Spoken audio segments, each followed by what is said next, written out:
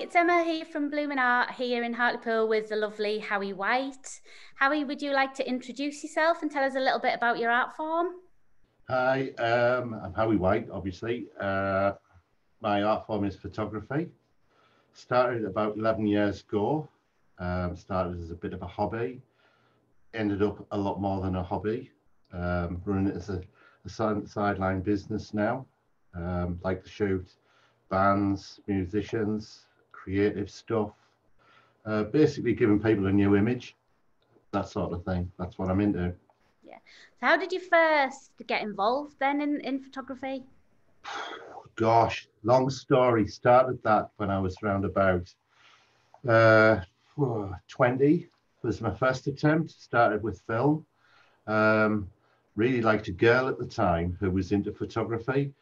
And because I wanted to be with her, that's why I did it. That worked out okay for a while. Then she dumped me. So at that Oh, stage, sort of dumped the photography as well. Put it to one side, didn't really think about it. Then went on a long date to New York with another girl and did some photography there with a little compact camera. Um, Realized that that really wasn't going to work out with me and her, but really wanted to pick that camera up again. So that was my hobby thing. When I came back, I sort of swore to myself, I bought a little compact Sony camera and swore that I wouldn't buy another camera for a year to see if I would get into it again. That was the thing. So, and I did.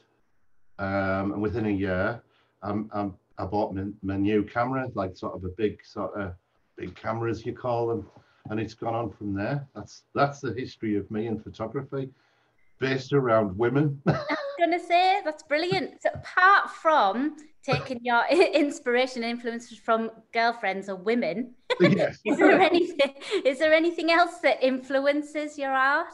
Um, Now Tim Walker discovered Tim Walker and like the way that he shoots and sets up stages and this sort of thing. Um, yeah, my wife pointed me in his direction, and that's become a big influence again. Yeah, just love setting things up. Love the creative process of setting it up.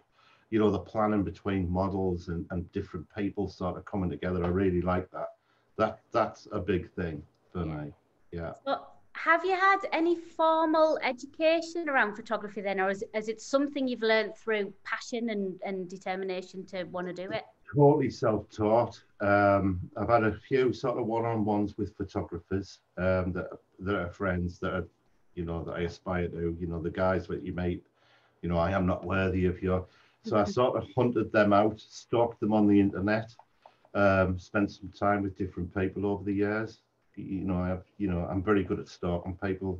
There was a guy I really liked from Utah in America. And for 2 years, I sort of like messaged him and everything like that. And eventually he came over and stayed and we had a few days together and that was quite good fun. Yeah. Yeah. Oh, brilliant.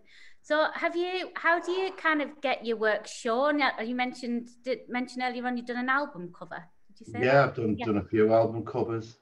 Yeah. That started off with a couple of local guys from Newcastle who'd spotted me stuff. And then their label got involved. You know, I've been to Peter Gabriel's recording studio. So like different things like that, sort of like where it sort of, you know, networks on. Mhm. Where do I show up? Built the website, done a couple of little exhibitions, very small ones now and again. Um, yeah, so social media is a big thing for me. Yeah. Yeah. Do you think lockdowns had a big impact on your Yeah, platform? yeah, yeah, because obviously the shoots with the, you know, models and people like that, and even musicians, it involves a lot of like one-on-one stuff. Um, Mentally, I'd sort of set this like 2020. I thought, yeah, I'm really going to go for it big time. And that, yeah, that put an end to that to start off with. Then I've sneaked in a few different things. But that's hard because you're dealing with people again and Mhm. everybody's on different levels with it. Some people are very, you know, they don't want to know, you know, and even when you meet people, sometimes they're not the same person you knew. So yeah, it's been hard and hard on everybody, I guess. Has it had any impact on kind of plans? There's been quite a few people that we've spoken to that it initially impacted them, but it's afforded them the time to plan, and actually something new has developed from it. Could you say that was the same for you, or? I've met different people through it, like, you know, and again, Zoom meetings. I've got involved with different sorts of people, I suppose, within different industries, where people have sort of latched me into, you know, planning stages of different things, working with different companies. Barley Go Landscape, and you know, they've invited me to do stuff, and that's mainly in London. So that's worked out quite well. Yeah. It gave them the time to look around for photographers. Right. And bizarrely, they picked a guy from Hartlepool in the northeast and not the London mob, so that was quite cool. I know, quite cool. Yeah, so I've made some enemies of photographers in London now as well. That's just the way it goes, I guess. You know. So why do you think that the arts is important, kind of, to you personally and more generally? That's a big question. I know. I know, that's a huge question, isn't it? Well, the story behind that is married Amanda, art lecturer, artist, art in everything. Totally blew my mind. Hadn't thought about art, hadn't thought about that process at all. But now my whole life's full of great people and artists and creative people. I don't know. Don't know the answer to that one. It's too big, isn't it? It is big at That's this time of day. The arts is massive. Is it important? Hugely. Yeah, I think lockdown's taught us an awful lot. That art is extremely important. Being creative is extremely important to people, and definitely for their mental state. You know, it really is.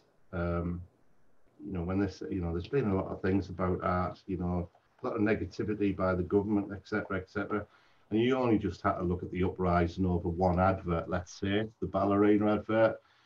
Look at that. That sort of that sort of got everybody. Yeah, we're not having that.